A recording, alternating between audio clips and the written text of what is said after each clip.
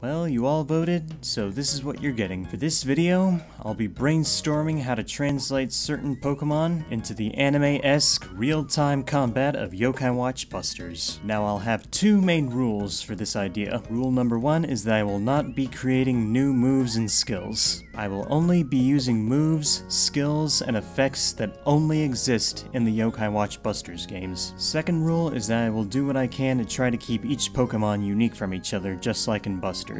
It's recommended you have a basic understanding of Yokai Watch Busters and Pokemon to better appreciate this video.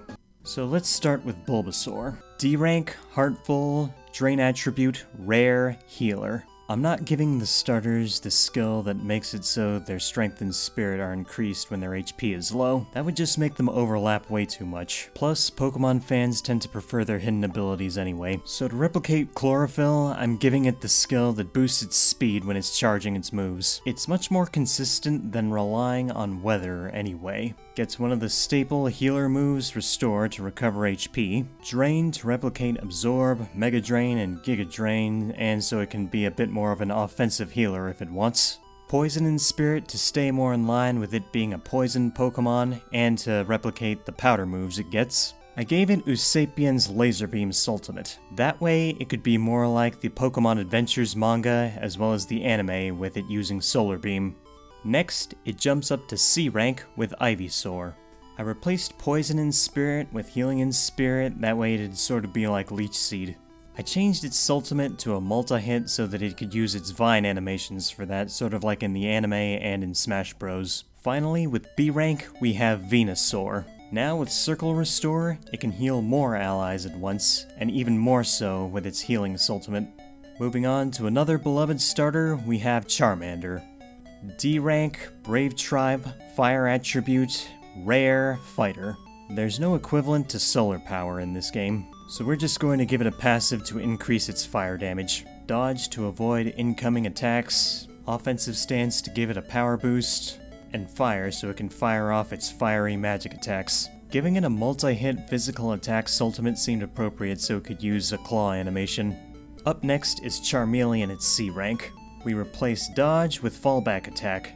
Then we give it Blitz Attack as another move option, and change its normal A button attack to Triple Attack. Reason I did this is because Charmeleon's Pokedex entry says it uses its claws to fight. This will let it do precisely that. Finally, we have Charizard at B rank. With the stronger Blaze and a Fire ultimate, it can dish out more fire damage. I gave it Whirlwind for coverage and to respect it being a flying Pokemon. Moving on to Squirtle. D rank, Slippery Tribe, Water attribute, Rare, Tank.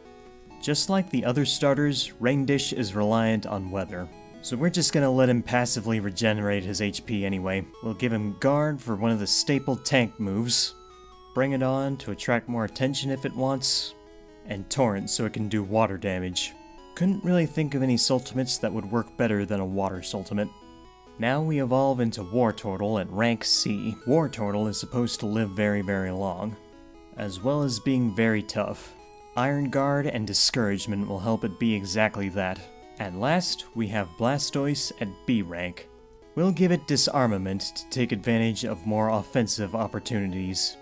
The stronger water move Rapids works perfectly for it, since it uses an animation that would be perfect for Blastoise's cannons. Well, that's all the movesets I came up with for the 3 Kanto starters.